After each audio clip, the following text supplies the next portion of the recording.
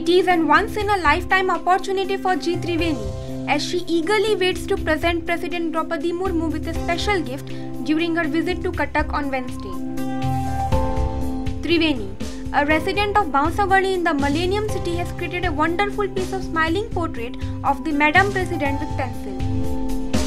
Triveni around a week to sketch this portrait of President Murmu on white paper with a pencil. She has been practicing the special art from a tender age of 13.